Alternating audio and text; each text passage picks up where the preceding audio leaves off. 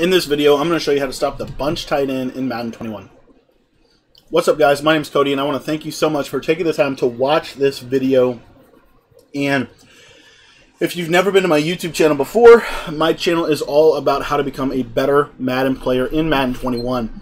And the way that I do that is through studying the best players in the game, through practicing myself, and through sharing different tips and strategies that I learn along the way with you guys. And so, if you want to get better, I would highly encourage you to go ahead and hit the subscribe button.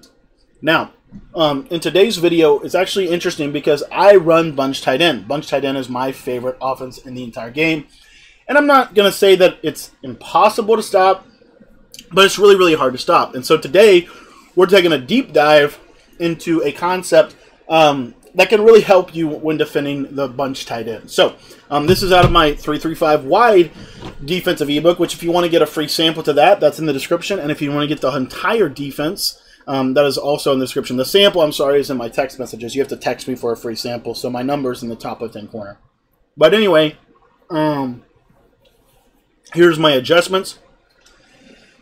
And we're going to be talking, as you probably guessed, about the cover 4 quarters. The cover 4 quarters is the best defense in Madden right now. Guaranteed. You can book it.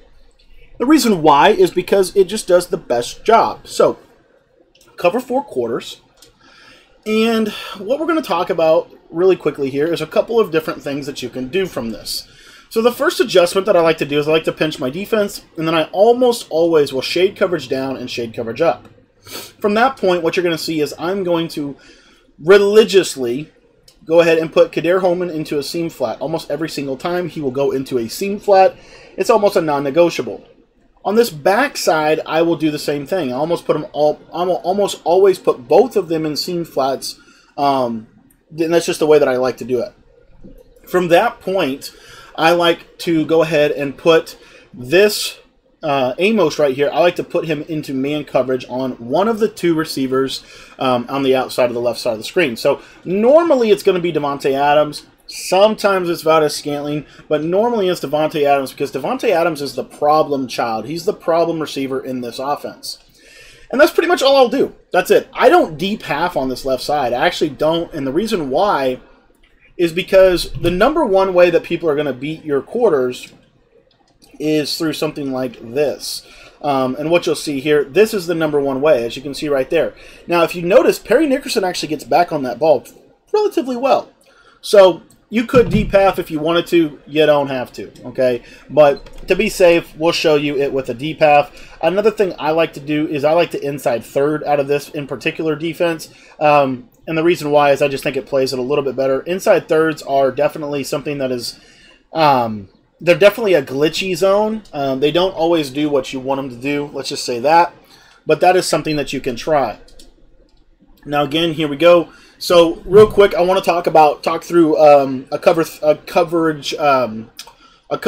quarters beater. That's tight end corner, and they're just going to streak triangle. That's why we man him up. You see, there's the jam, and then there's the press following him, or the jam, and then there's the man coverage following him. They're not going to be able to throw the ball to Davante Adams. Really, the goal with this defense is to kind of try to neutralize the slot. If you can neutralize the slot, you can really do a lot of damage against this defense or this offense. So that's kind of the primary reason for this coverage shell here on the left side of the screen. On the left side of the screen. Now, let's talk about the beater. Let's talk about the quarters beater from this. So tight end corner, and then all we're going to do is we're going to streak triangle, smart route here, and if you watch this square receiver, now if I try to throw him to the outside, you see he's not going to get open. It's going to get intercepted with that middle third. The middle third, you know, again, there's a lot of debate about what zone in the middle. You know, do you use a middle third, do you use an inside quarter, do you use a deep half? Like, what do you do? The problem with the deep half, for me, is it gets exploited against curl flat corner. So, and what I mean by that is it leaves the middle of the field.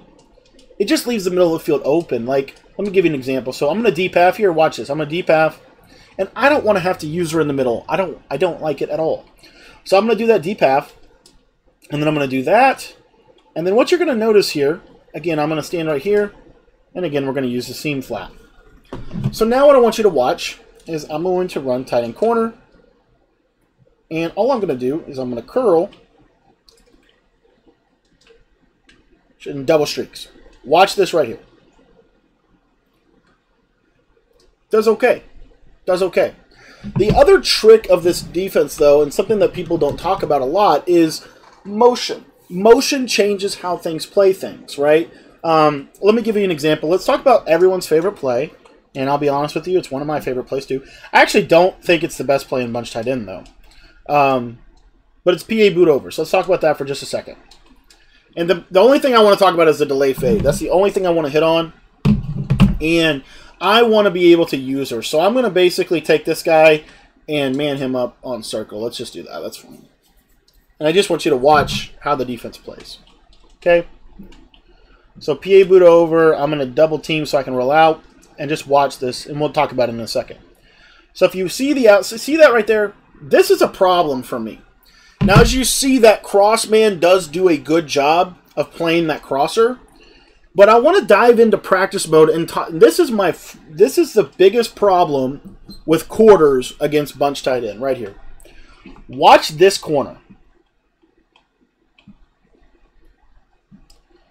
Okay, watch. Snap of the ball. Watch where he goes.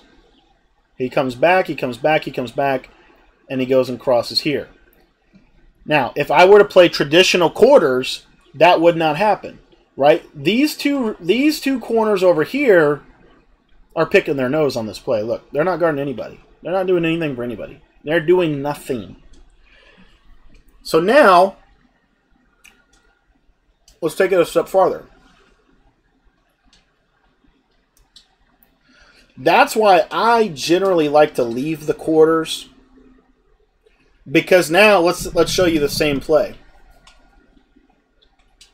and you'll see a very different result. PA cross, watch.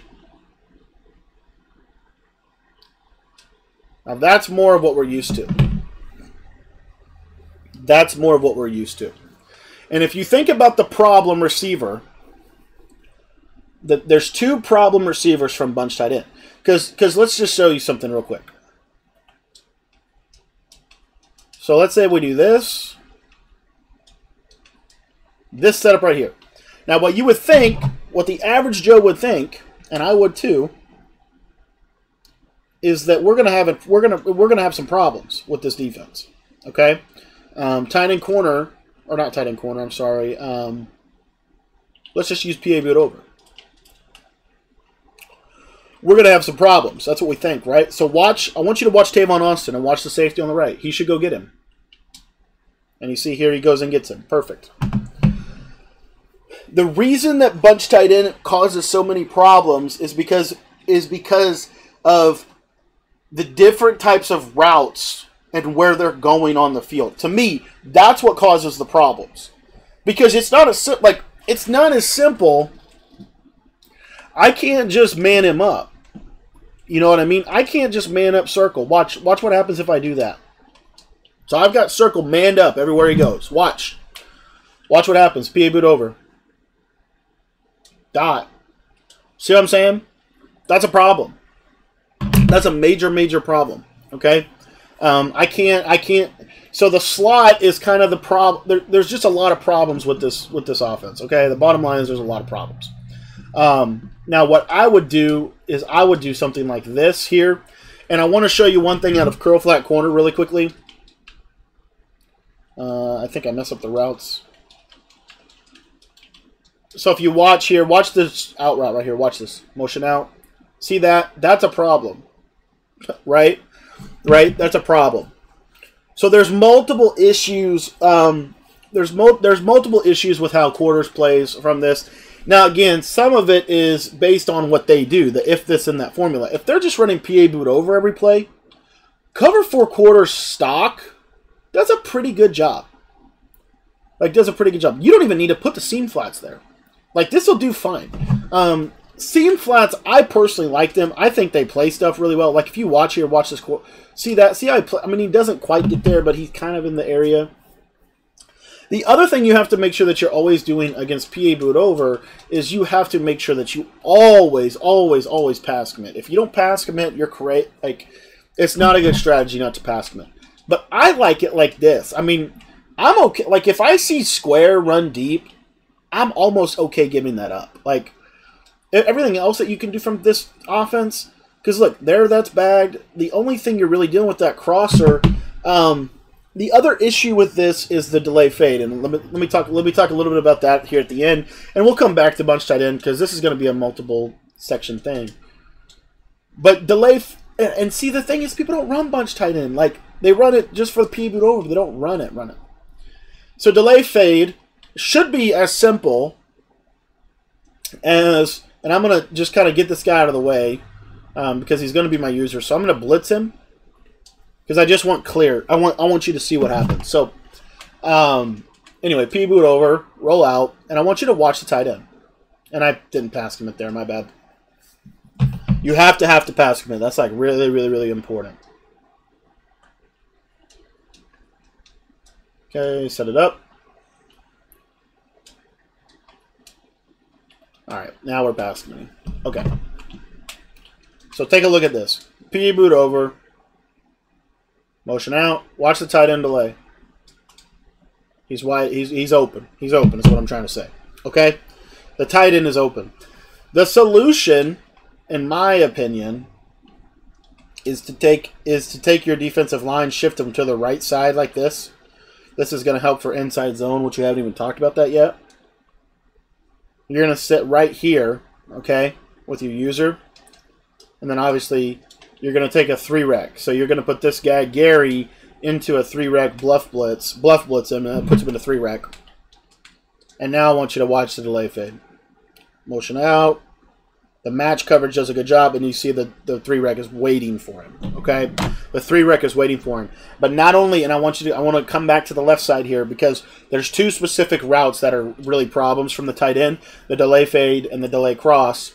So if you watch here, this is why seam flats are so good. Look at what he does. This is PA boot over. Because there's no action here, he comes over here looking for work. So he's going to tackle. He may not make the play, but he'll tackle the tight end. So for my money, if you want to stop bunch tight end, and again, I don't like to have to user stuff personally. I feel like there's too much randomness in this game. But if you user the cross route, like, you should be good if you just did like this. And then the 3-rec, and then you just user in the middle of the field. And again, PA boot over. Let me see if I can just cross him. Make sure you pass commit. And again, you're just going to go like this. You're going to go here, you know, and then you see here the delay fade is kind of open. So it's not. I mean, it's not open. You have a 3-rec there, so it is what it is. But that, to me, for my money, is one of the easiest ways to stop it. Another thing you could do is you could get really aggressive in your quarters, and you could basically blitz off the edge. So you see here, we'll set up a little rush here. And this is PA boot over. So we have the deal. We're dealing with stuff on the backside relatively well. You know what I mean? The only thing that you really have to deal with is if the tight end goes out on a route. But again, he's going to likely be on a delay fade. And they're going to double team this end. So the corner should come off the edge here clean. We're pass committing here. Snap of the ball. And I like to come right through the A-gap because it scares them a lot of times. And as you can see, you can get pretty instant pressure. So those are two defenses for PA boot over and bunch tight end. We'll dive more into this throughout this weekend. But bunch tight end is tough, man. And that's why I run it. I mean, it's a really, really good offense. So if you want to get the full defense, that link's in the description. Those are some thoughts on how to stop PA boot over. And if you have any questions, you can always hit me up via text.